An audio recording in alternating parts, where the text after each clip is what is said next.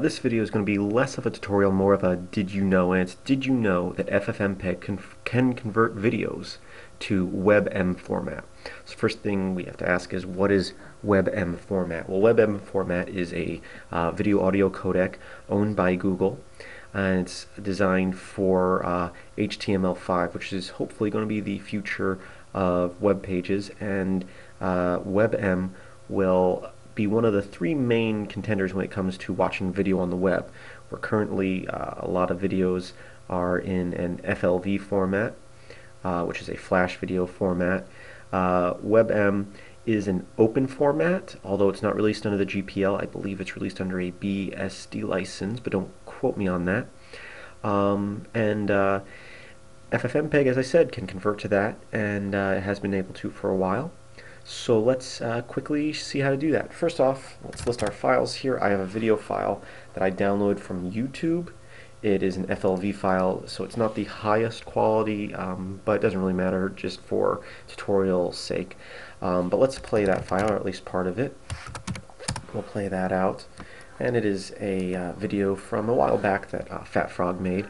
If you have not seen this video or other Fat Frog videos, I'll put an annotation to it in this video, and this is definitely a great little video where Fat Frog and his two friends Scooter and Froglet play a little song for you, so definitely check that out. So I'm going to quit out of that.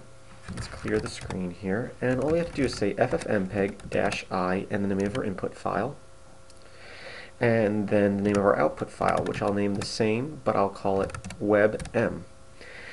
And if you watch my previous tutorials on FFmpeg, you'll know that FFmpeg, if you name the output file with a particular format or extension there at the end, FFmpeg will automatically use some default settings to convert to that format. And WebM is included in that, but lots of times the default settings aren't the highest quality, but you can definitely tweak those. I'm not going to go over that in this video, but you can you can edit the byte rate and the resolution and other options in there, just as you would with any other video. But let's go ahead and hit enter, and it'll start converting right away to that new format. I'll just let it go for a little bit, and then I'll hit Q to quit out of that, because we don't have to convert the whole video, and then we'll look at what we've converted. So we're at frame 200 now. I'll let it go to 300. That'll be about 10 seconds there.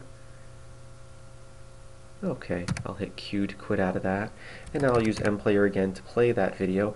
Now if I try to autocomplete, you see right away it puts the FLV file, and that's because even though MPlayer can play WebM formats, it doesn't seem to autocomplete to WebM. If that makes sense to you, I hope it does.